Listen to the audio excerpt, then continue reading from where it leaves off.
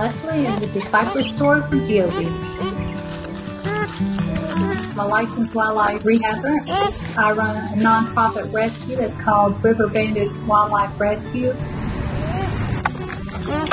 Cypress and Willow are two siblings, two girls. We got them because their mom had built a dam or had the lodge in a small pond, and the landowner blew up the dam. A few days later, they had some workers come in to pick up the debris from the dam and found Cypress and Willow.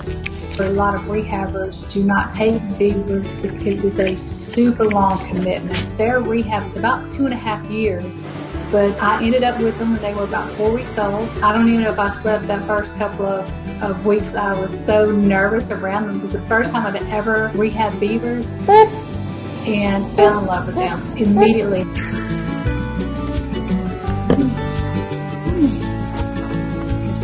They sound like babies. They love attention and want to be in your lap, held or cuddled.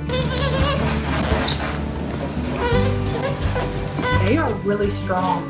Anytime I would take Cypress or Wrench away, she would just get this attitude, and she would sit there and would pull on my hand, or she would sit there and move her little body back and make these baby noises. She'd go, and it was just so fun. It was like a toddler. And so we called her our beaver.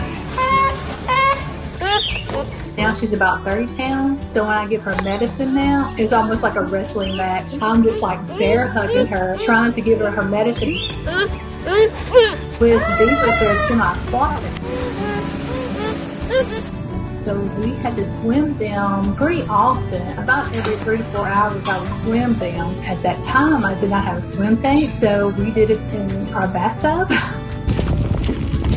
It was a lot of hard work with them. They want to chew on everything, but they're doing great right now. We have outdoor enclosure for them. We have a huge swim tank for them now that they have 24-hour access to, that they can get in and swim and come back into their enclosure. Every day I'll go out there and I'll clean out their enclosure, feed them, and making sure they're doing good. And I just love on them and pet on them. But I know that time is coming to an end, because pretty soon they'll start reaching their maturity. Then they almost like teenagers, and they kind of forget about you, off on their own, and really don't want much to do with you at that point. Need a bit more. They're almost 2 right now, and we will release them around September of 2023.